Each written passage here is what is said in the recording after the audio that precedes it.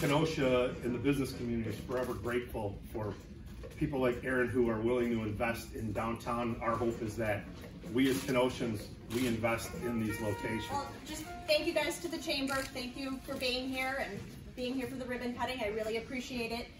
Thank you for the community for coming out to support Modern Apothecary. Thank you to my family for dealing with me for lots of years. I apologize.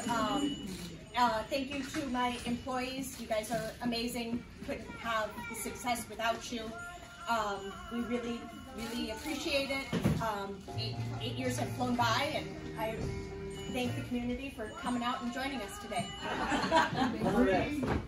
3, 2, 1. Yay!